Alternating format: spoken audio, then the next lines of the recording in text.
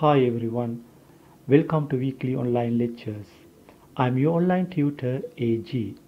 In this channel, you can watch all accounting and management accounting lectures. I have uploaded various problems relating to accounting and management accounting.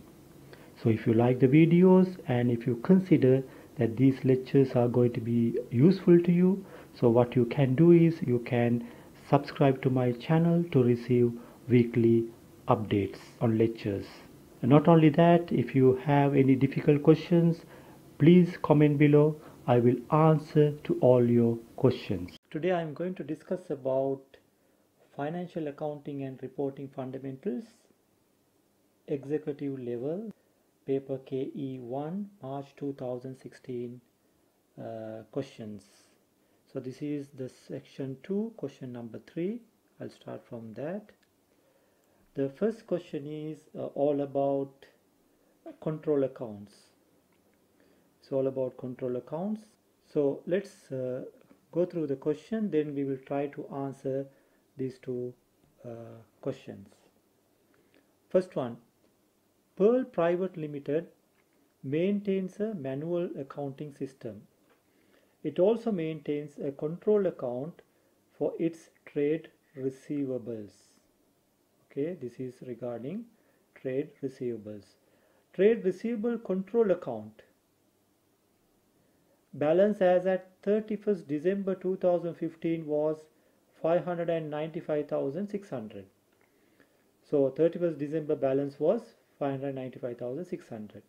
However, the total of the sub-ledger account balances, okay, the subsidiary ledger, receivable ledger, where you get individual account balances, did not tally with the control account,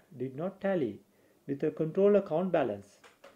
Subsequent investigation revealed the following. Okay, so the control account balance was not matching with individual balances. Okay, in the control account is the total account. Total account represents all the individual balances, whereas in the receivable ledger you will get all the individual customer wise balances. Okay, so what are the reasons for the mismatching? So let's go through it. A credit note sent by Pearl to one of its customers for 10,500, being a rebate for damaged goods, was wrongly recorded in the sub-ledger account as 15,000. So what has happened here? In the sub-ledger, which means the individual account balances in the sub-ledger was not correctly recorded. Okay, so instead of 10,500 they recorded as 15,000. So therefore the credit note means the goods returned to the customers. So when you return goods to the customer, what you will do, the receivable balance, this is the receivable account, you will credit. Okay, so you have credited the receivable balance by 15,000. So 4,500 you have over credited in the sub ledger, whereas in the control account, the balance was correctly posted, so 10,500. You understand? So therefore we don't need to do any adjustment on the control account, whereas we need to make an adjustment in the sub ledger. Please remember that. The second reason for the difference, discount allowed to a particular customer of 4,500 was correctly entered in the sub ledger account but recorded 5,400 in control account.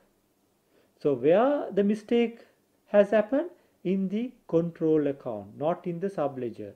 So control account is wrong, but sub ledger is correctly posted.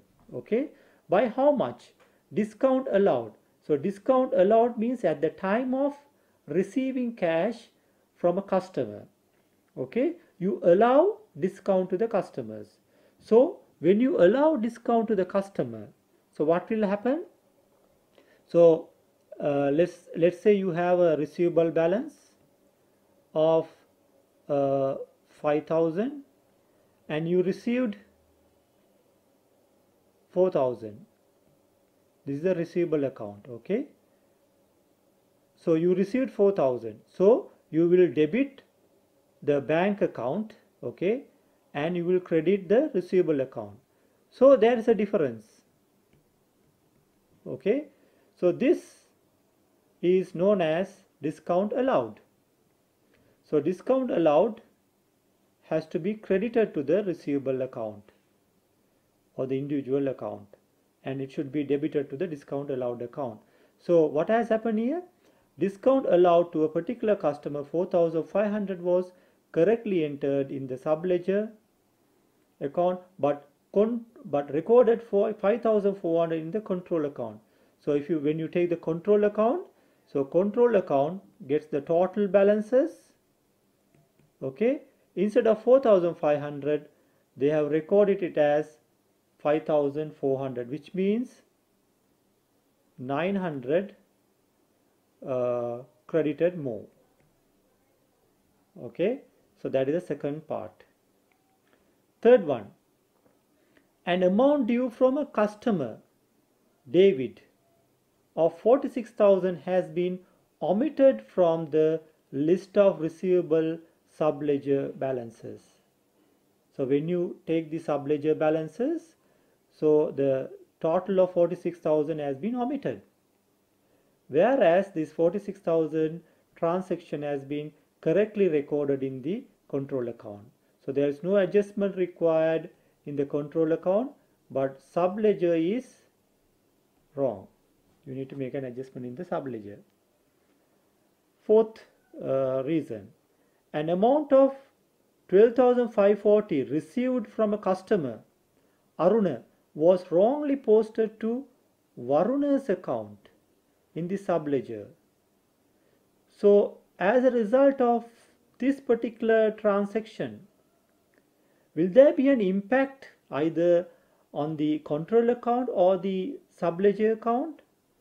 No, there won't be an impact, because this is like a compensating error. An amount of 12,540 received from a customer, Aruna, was wrongly posted to Varuna's account. Instead of recording it under Aruna, however, it was recorded in the Varuna's account.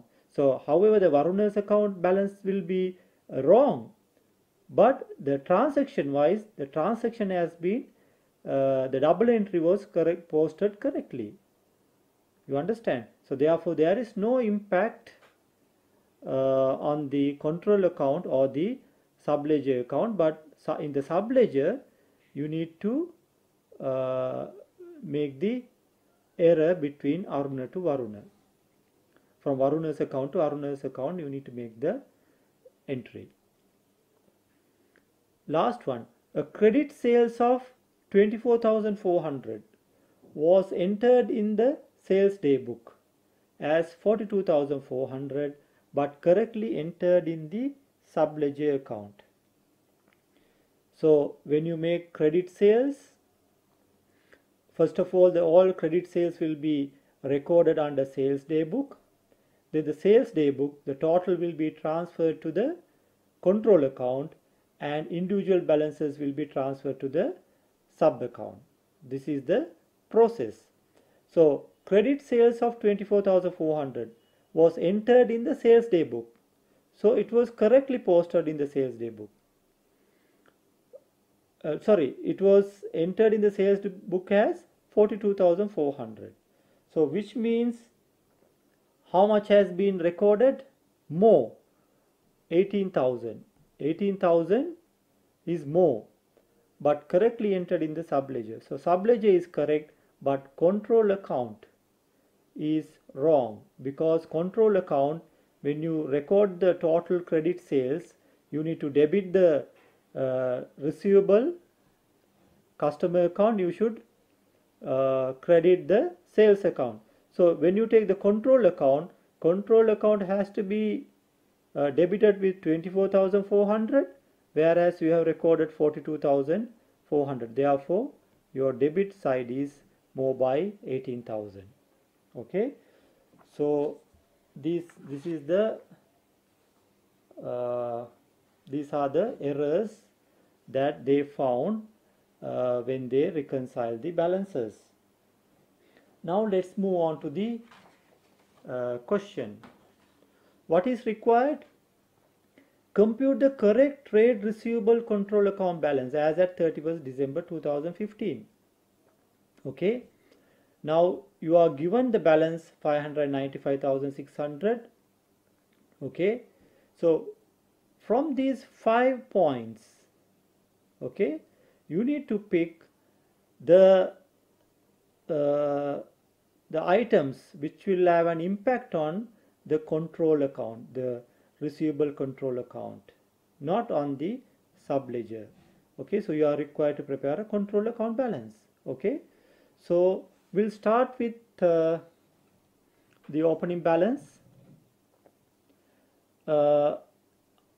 You can prepare this on a vertical format as well as T format. I will show you the first of all I will show you the T format. This is the receivable control account. Okay, so receivable control account balance brought forward is how much? 595,600. 595,600.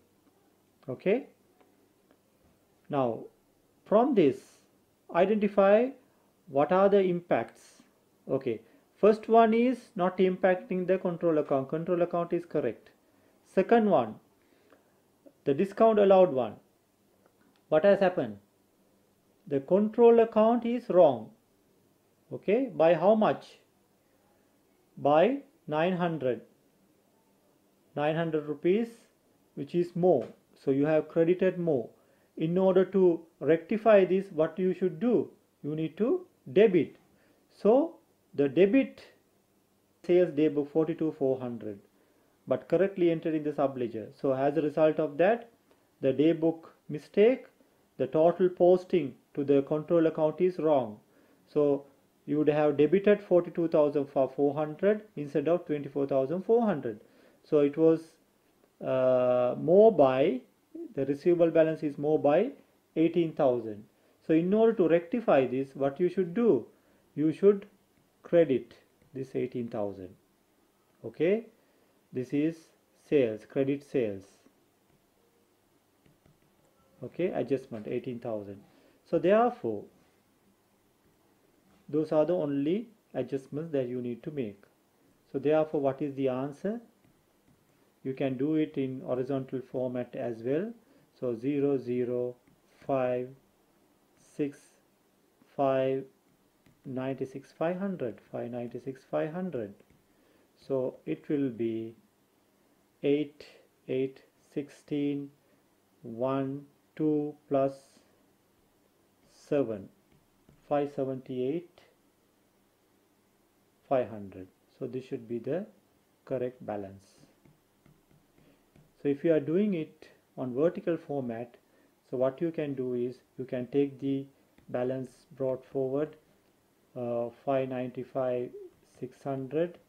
You can add the balance, you can add the credit note 900, and you can less the credit sales 18,000, and you will get 596, 500. Both way you will get the same answer. Is that clear? Okay, now we'll move on to the second part. Identify the total of the individual account balances before adjustments by preparing the reconciliation statement. This is very, very important. You understand the question. identify the total of the individual account balances before adjustments. Understand? Before adjustments by preparing the reconciliation statement. Okay, so you are required to identify the total account balances before making the adjustments. So now we know what should be the correct balance. The correct balance should be this 596,500. Okay, now before this, before the adjustment, what should be the balance? This is what you need to identify. Sorry, this should be, I made a mistake. This should be, what is that? 578,500. Okay, this should be the correct balance. You understand? So I took this balance as the closing balance, but which is wrong. So when you total this, you will get 578,500, which is the same as this. Okay, now so this is the correct balance based on the control account. It should match with the subsidiary ledger, but before the reconciliation, what was the balance in the subsidiary ledger? This is what we have to find out. Okay, so let's start from 578,500. So I will start with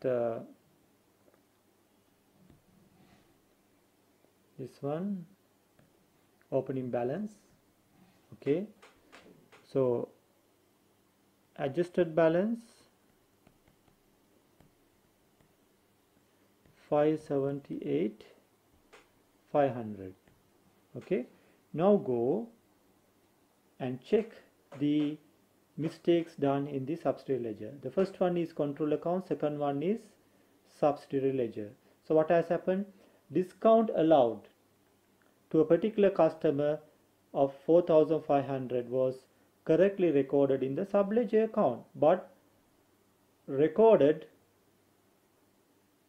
sorry, the first one, a credit note sent by Pearl to one of its customers for 10,500 being a rebate for damaged goods was wrongly recorded in the sub-ledger account 15,000. So in the sub-ledger account, what has happened? Sub-ledger account has been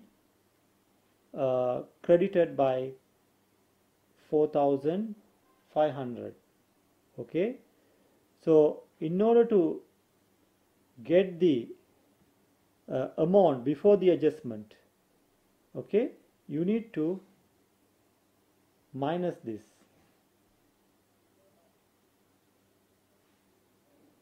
$4,500.